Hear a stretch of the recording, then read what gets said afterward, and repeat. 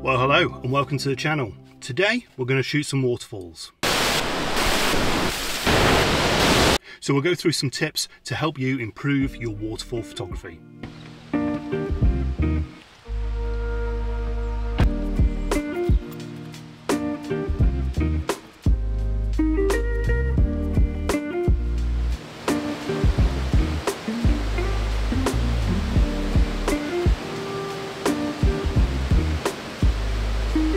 The first rule that I will say to everybody is whenever you're photographing waterfalls, always bring a polarizer. That is probably one of your most important filters you're ever going to use. I always keep on to the front unless I'm doing something fast moving like motorsport or any other sport. Polarizing filter is a must. Just focusing on the way the water's coming through underneath the bridge. There's a lovely line, and obviously there's a natural leading line as well of the water going all the way through, and then in the distance we've got quite the tall trees. So it's making for quite a nice image. I'm not capturing any of the sky in this image, it's just going to be a sort of enclosed image with the trees and the waterfall. Quite simple, but quite effective.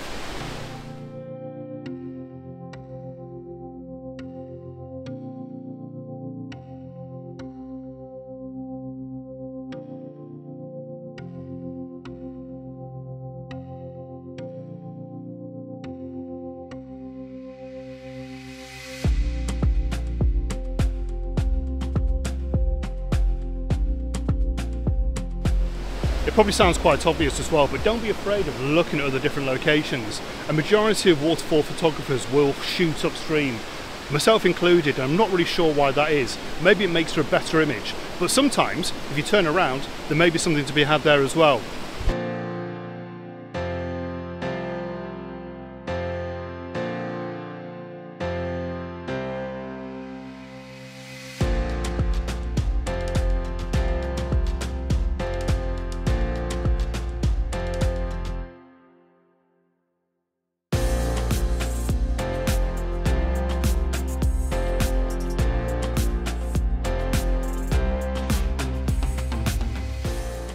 So as you may have noticed, for each of these shots I'm actually using a tripod, and this is another piece of essential kit for waterfall photography.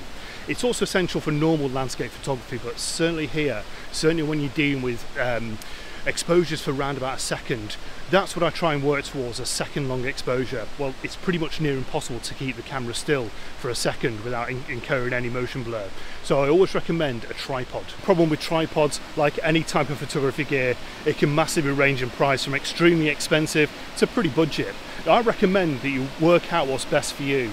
My tripod I'm using at the moment, which is a Manfrotto tripod, I think it retails about £200. I've recently purchased this and I've got it used for 90, and it's almost like brand new. It's almost not used really. So yeah, £90 is what I paid for this tripod. So yeah, I'd recommend looking used if you want to. Don't be fooled in thinking as well that you need grand waterfalls that are falling 40, 50 foot down from the mountainside.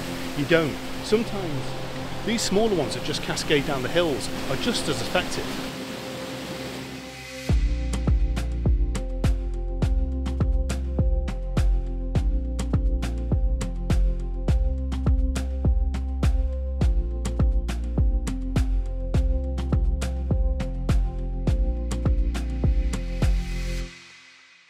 So I think I've got what I needed from here, so I'm going to jump back in the car and head to another location just a little bit further up the road. Just look at this place for a picturesque car park. Stunning.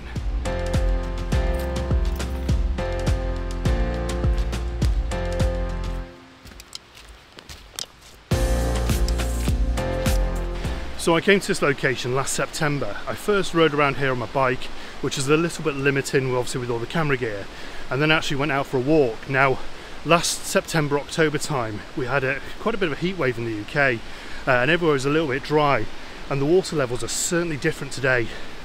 I think we've had nothing but rain over the past month, 2 months, 3 months, in fact since I was last here.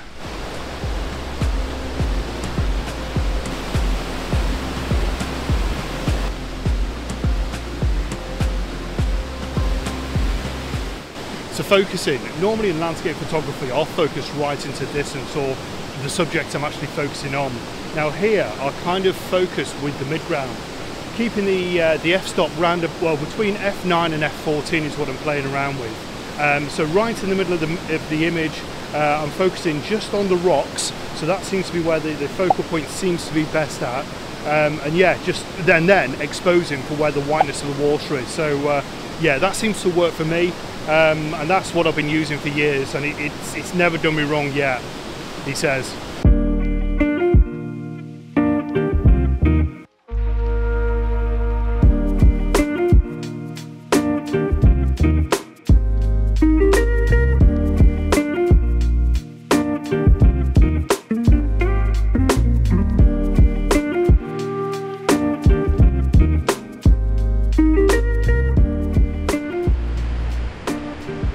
But I can't get across how important it is to actually expose for the whiteness of that water. It doesn't look that bright with your eyes, but trust me, on a camera, even something as good as the Nikon D850, it has difficulty trying to expose, or it's only if you blow out the highlights on the white water, trying to bring those back in is difficult. And the thing with waterfall photography, that's where you're kind of focusing, that's where the viewer tends to look the most, is where the whiteness of the water. In any image, anybody who's viewing any image naturally looks at the white areas where the sunlight is hitting and the brightest part of that image. That's where your eyes are naturally drawn to.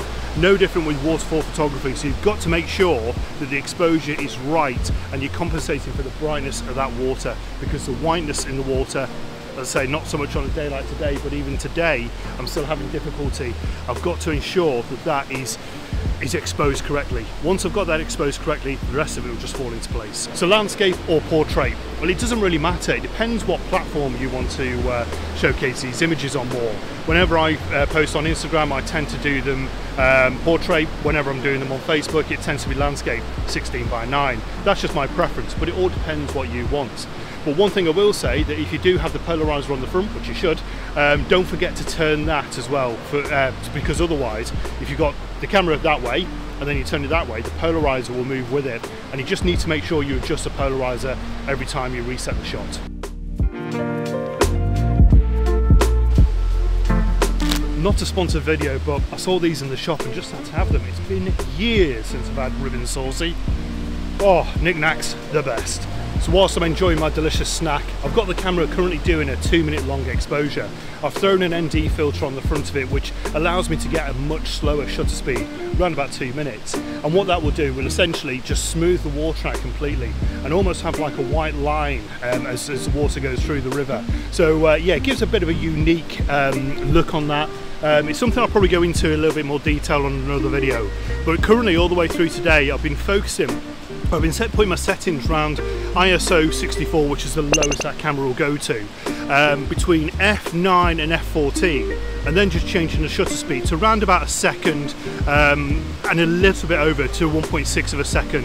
But I've been doing that as a maximum. Now on each of these shots as well, I've been bracketing the shots just to make sure that I've got everything exposed correctly. When I said earlier it's all about exposing for the highlights, yes it is, but what it does, it gives you a bit of a safety barrier as well. So it takes a shot underexposed, a shot bang on, and a shot overexposed.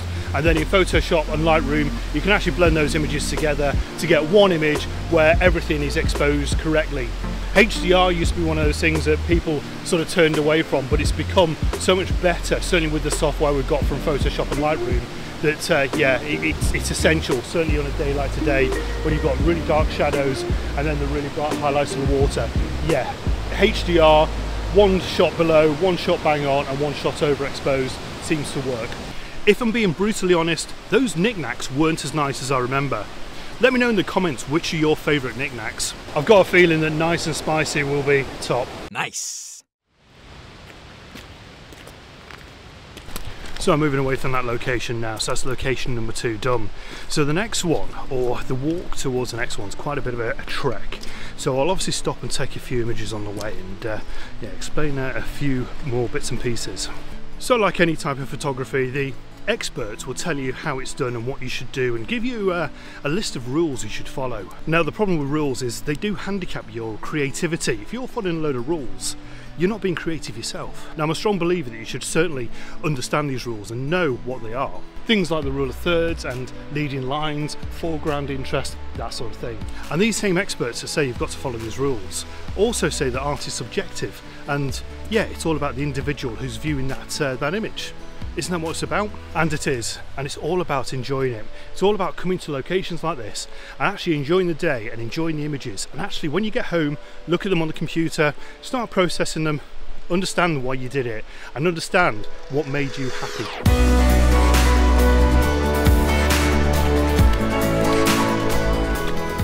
So this river bend right here, it's one of my favourite places. I'm not sure what it is, but it's magical. There's an old ruined building which is all part of the gold mine here, and then you've got the river that comes all the way around. Now imagine in the summer this is going to be phenomenal to photograph, but for the winter where all the trees are dead, you've got a bit of greenery, you've got moss, and you've got this cascading water coming through.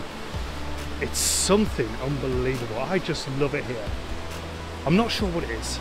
It's beautiful, beautiful.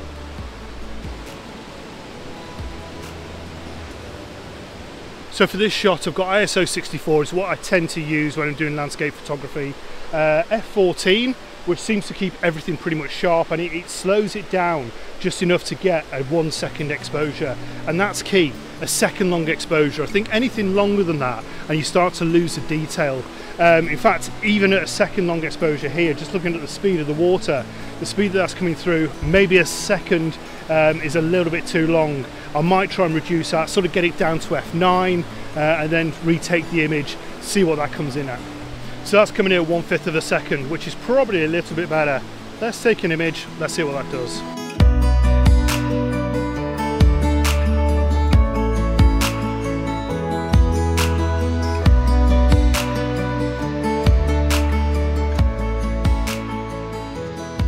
Now another piece of equipment I'm using for today, which I tend to use quite a bit on landscape photography because the shutter speed is so much slower. As I say, the baseline is around about a second, so that's kind of what I'm aiming for. Trying to keep everything still at a second long exposure is more difficult than it actually sounds. Now obviously the tripod is in use now with the camera on there, and I want to try and avoid any shake or at least touching the camera. I want to touch the camera as little as possible. Once I've set the shot up, got it in focus, and then when I want to take the shot, I'm using this thing, an intervalometer. And what this allows me to do is actually take the shot from here, remote control. So I don't need to touch the camera, the camera stays completely still on the tripod, and it just takes the shot it needs to do.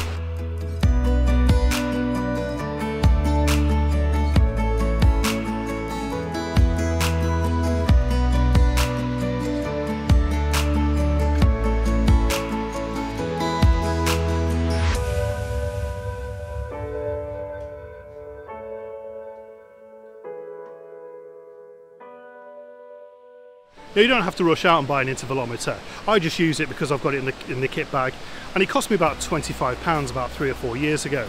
But another trick as well is if you set your camera, I normally do it to a 10 second delay. So once you press your trigger, the camera then waits 10 seconds and then takes the image. That works just as well. It gets rid of any shake in the camera, certainly by knocking it, and it gives you quite a sharp image.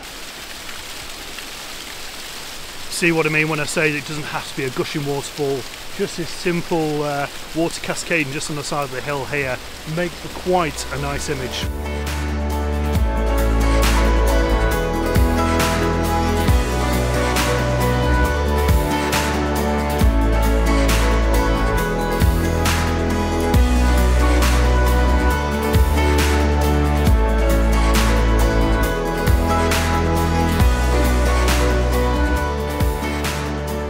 So I'm just trying to work a composition behind me now. I've got the gold mine hut in the distance with the trees. These trees have got a beautiful silver look on the end of the branches, and yeah, hopefully that's coming across in the image. I'm going to try and work that in post-production, but yeah, that's what I'm kind of looking at now. I've got the bend of the river, I've got this beautiful white water. It is almost like a waterfall within itself around here. It's coming around that quickly.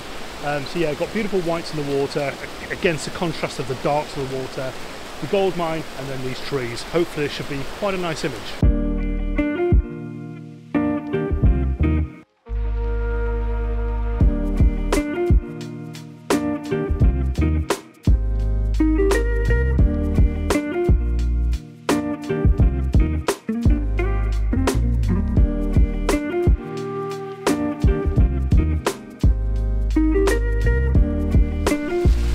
Yeah, like I say, I absolutely love this bend around here. I don't know, it's just so magical.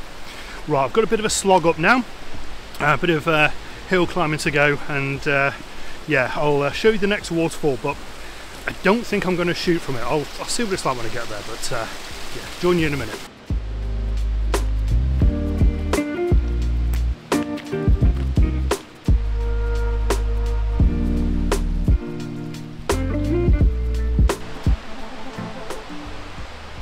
So I've made it to the top and I'm now working my way down.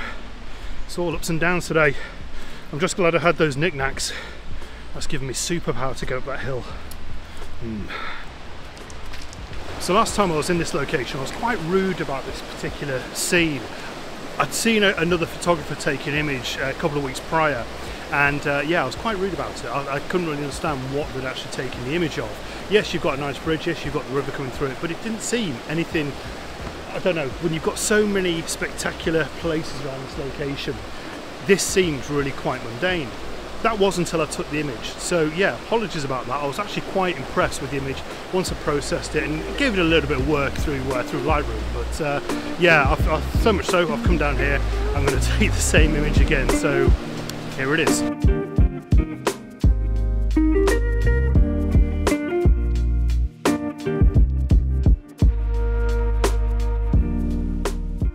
One thing to bear in mind here, the rocks are actually quite slippy. So I've just come down the embankment there behind me, and yeah, down here, a little bit slippy, a little bit treacherous, and it wouldn't take much to actually fall into this water. And you don't want to do that because of this.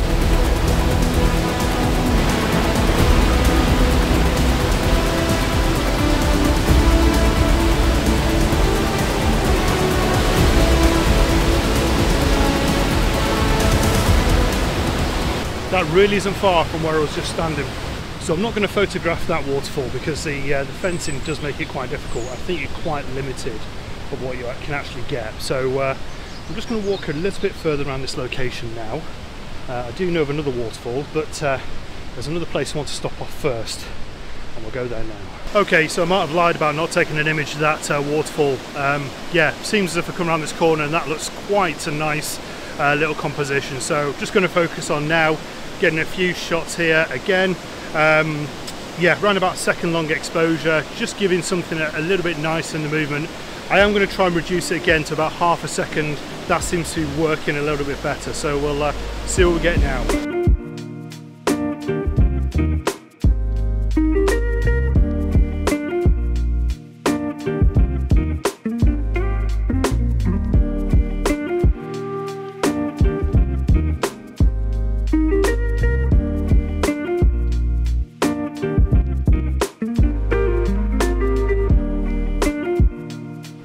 Well, I've started to strip off. It's getting quite warm.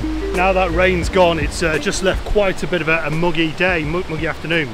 So I'm going to head over to where the main waterfall is. Now, I've stood near it before and it's absolutely raging. It is so violent, this waterfall, it's unbelievable. So I'm going to try and get as close as I can, obviously safely. There's a couple of people loitering around there, so I'm going to wait for those to go. Head over and yeah, just set up for a bit of a composition. Now this will sort of cover two features, I think, two points I want to raise. One being, yeah, quite important when you're taking photographs of these sort of places, but the last one, the one I want to finish on, is paramount. We all need to follow this. So yeah, I'm going to walk around that place now, get a couple of shots, and I'll talk you through the shots then.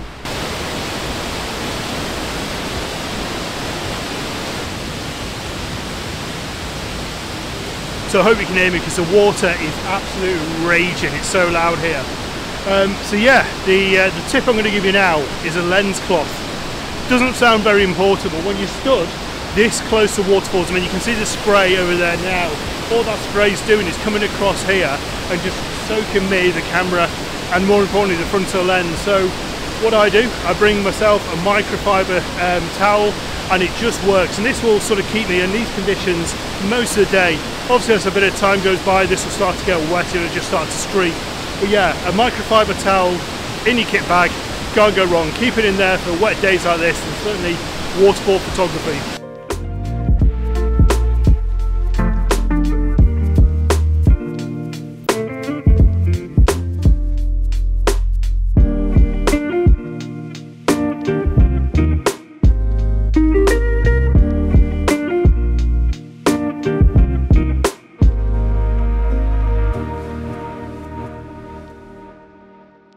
So as well as the lens cloth, you can also bring a shower cap. Now, that sounds quite daft, but a lot of people will actually bring a spare shower cap in the bag to put over the front of the lens, so they're sort of set up for the composition, get everything ready, and then take the shower cap off, take the shot, and yeah, it tends to keep the front of the camera a little bit drier. But I've always used the microfiber towel. It's also a good way to make sure the lens is clean as well. You're just constantly wiping it, certainly with this sort of water. It's no different than sea spray. You're just constantly wiping, and yeah, it guarantees that you get a nice clean shot. There's nothing worse than getting water droplet marks on an image, just ruins it.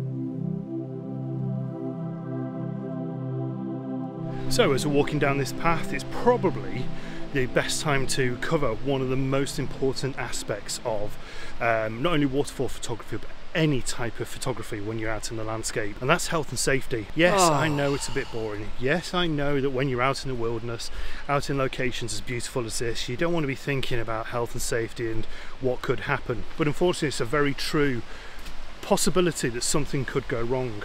Now, the problem with photography in any part of the field, when you're out and about, you're concentrating so much on trying to get right composition, the whole location around you, that it's quite easy to, let's say, miss your footing.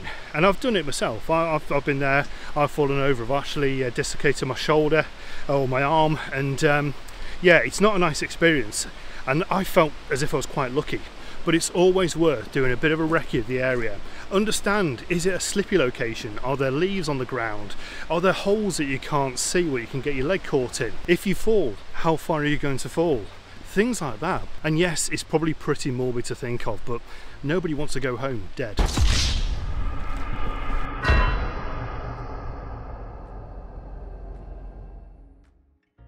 And another issue with these locations, there's very rarely any phone signal, and if there is, it's minimal. Anyway, let's cheer ourselves up, head off to the next location.